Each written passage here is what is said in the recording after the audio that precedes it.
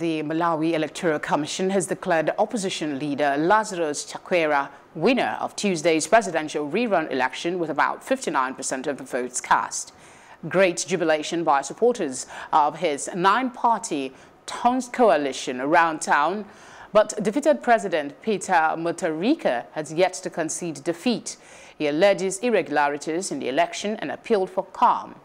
It will be recalled that incumbent President Mutharika was declared winner in the first ballot, but the election was cancelled by the Supreme Court and a rerun ordered.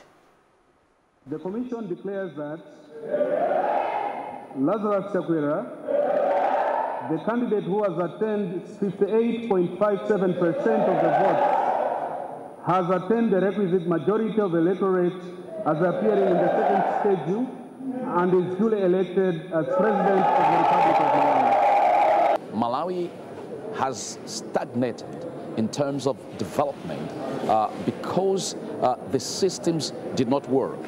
Deliberately, the systems were rendered dysfunctional by those that were in leadership. Now, Dr. Lazarus Chakwera's main agenda is to make sure that there are systems that do work.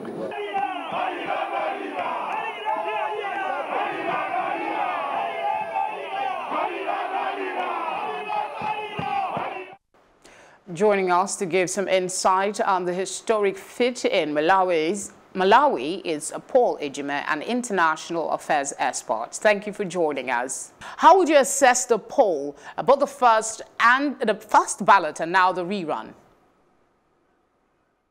Like I was saying, there are no perfect elections, but the first one was, it was clear and obvious that that first one was marred by irregularities, which necessitated their, taking the issue to court.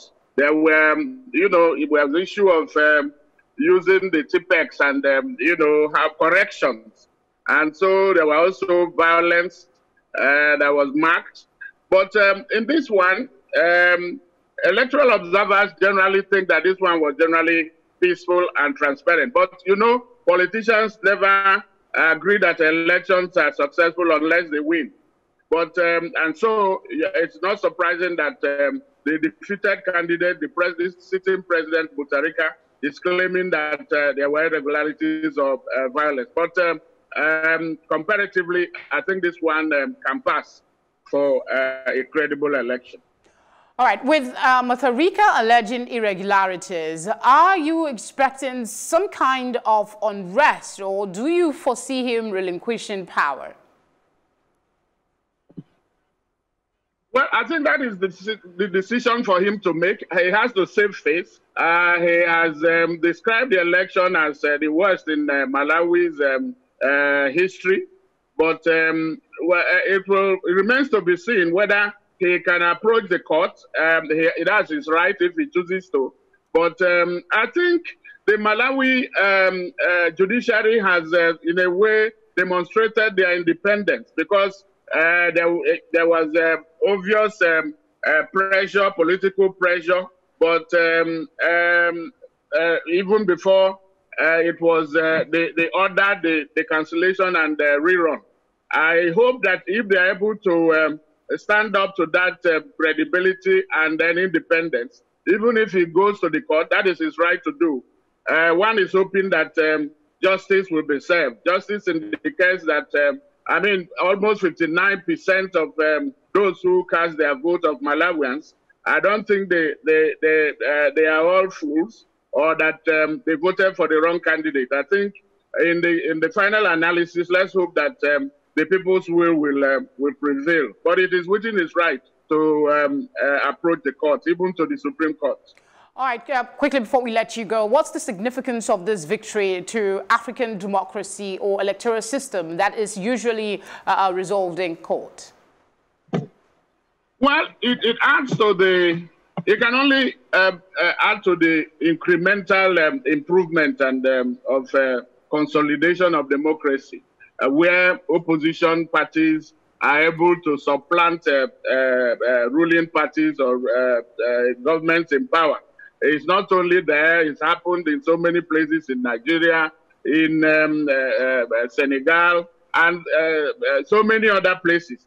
The significance here is that these are the Malawi and Kenya. Kenya in 2017. These were the two places where presidential elections were really cancelled and then a rerun ordered. But in the case of Kenya, the ruling party still won. But here, it is the opposition party. It's difficult in Africa, but I think that the trend is emerging where, you know, people, the people's vote, you know, they are counted and then it's being counted and then they count. In other words, the electorate are speaking and then join with the other stakeholders like the judiciary. If there are issues, they can now approach the judiciary and then justice will be served. Mr. Transparency, credibility, and then confidence. I think that is what is required to consolidate democracy in Africa. Mr. Ejime, thank you very much for your thoughts on the news. You're welcome. Thank you.